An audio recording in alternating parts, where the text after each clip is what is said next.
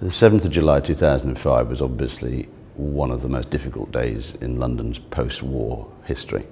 On the day itself, the scenes and the deaths and the injuries were utterly terrible. But one of the oddities about these kind of terrorist attacks is when they're made on a huge city like London, it's an organic beast. You can't knock it out. And if we remember, the underground was running within 36 hours. People were just determined to come back into their city, to regain their city. I mean, if the Luftwaffe couldn't destroy London, then a few bombers weren't going to.